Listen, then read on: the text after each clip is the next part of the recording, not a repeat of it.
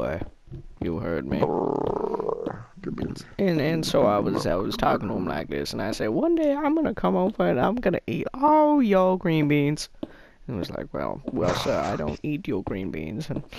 And I was mining away in my Minecraft house, and I turned to Mr. Parrot, and you know what Mr. Parrot told me?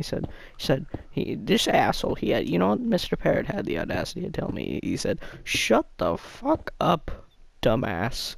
And I said, well, Mr. Parrot, that's not a very nice thing to say. And Mr. Parrot turns to me, and he says it again. He says, fuck you, dumbass.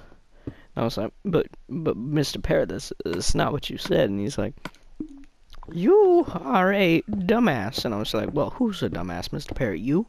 Because all I hear is you babbling, you're talking your little parrot mouth. And he said, shut up, boy. And I was like, well, I'm not quite sure what to think of this now, Mr. Parrot. You violated my rights as a person. You've offended my whole family. I see no reason to talk to you, sir. And he was like, oh, well, shut your dumb mouth. And I was like, well, Mr. Parrot, why are we in an insane asylum?